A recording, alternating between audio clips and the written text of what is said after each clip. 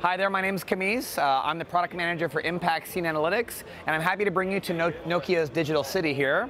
As you know, cities are looking for ways to make themselves safer, smarter, more secure, and one of the highest producers of IoT data are security cameras. While security cameras produce quite a bit of IoT data, out of all the data they produce, say 1% of it is relevant data. Meanwhile, these cameras are streaming data to the cloud non-stop 365 days a year, which is very taxing from a storage, compute, and transport perspective.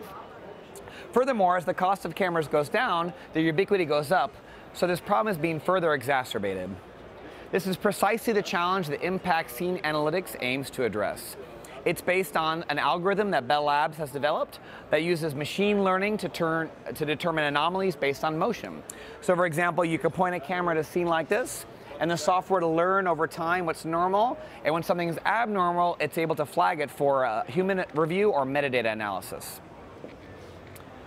There are lots of use cases for anomaly detection. It could be an object left behind at an airport, it could be someone turning the wrong direction on a road, someone going somewhere after hours. Our cities are using this data to be able to make their cities safer for urban planning, traffic engineering, and surveillance. I have a couple of examples here where we've detected an anomaly. In this case, this is a truck that was stalled on the road. After just a few days of machine learning, our software identified this as an anomaly based on pixels starting to dwell, and it flagged it for review. Here in this case, a bicycle is cut through the middle of the intersection, which is anomalous. Now, lots of other video analytics software could do something like this.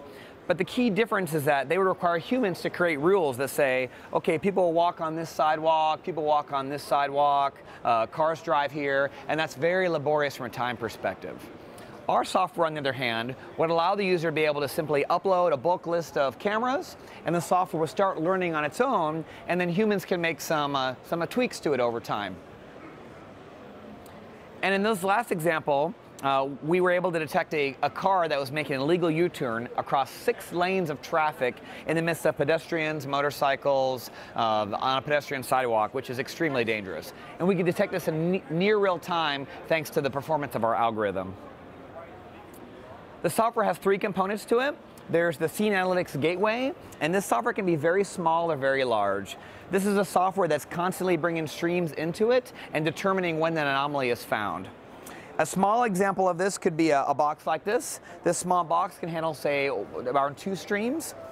You can imagine a traffic intersection with, say, 2 to 4 cameras, and those camera streams would terminate right here on this box, and all of the anomalies are sent to the cloud.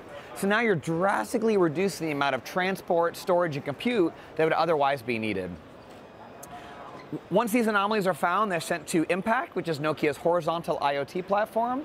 Impact can collect data from multiple protocols like lightweight M2M, MQTT, narrowband IoT, or non-IP data such as LoRa, and expose them to multiple applications. So you can correlate this with, for example, a motion data or sound sensor, those sort of things.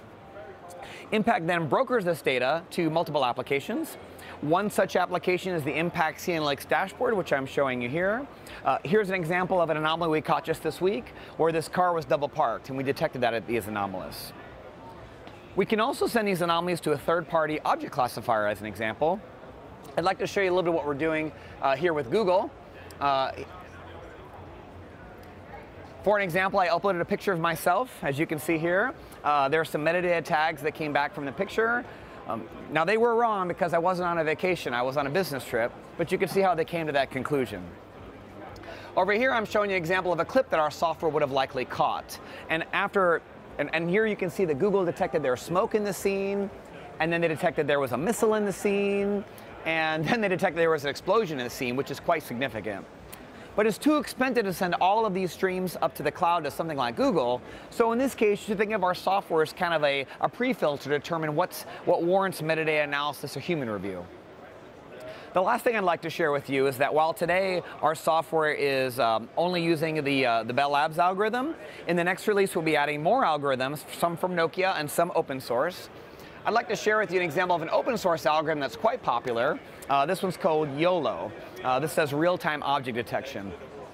In this case, we've used Bell Labs' Worldwide Streams platform to take open source algorithms onboard the platform, easy create scripting rules that allow you to be able to do IoT video links applications. So what that means is that, for example, I have a camera streaming up here down to this small box here, and I'm using the algorithm from YOLO and the scripting capability from Bell Labs to be able to do a live people count, right? And here's yet another example of how you can turn cameras into smart IoT sensors, and you're safeguarding privacy because instead of storing gobs and gobs of footage, you're only setting either the metadata back or short clips, which are only stored for short periods of time. And the last thing I'd like to share with you is that we had the opportunity today to integrate with the Integrated Operations Center, which is part of a bigger scene here. And so, for example, when an anomaly is found, it can be forwarded to the Integrated Operations Center for real-time analysis and prioritization.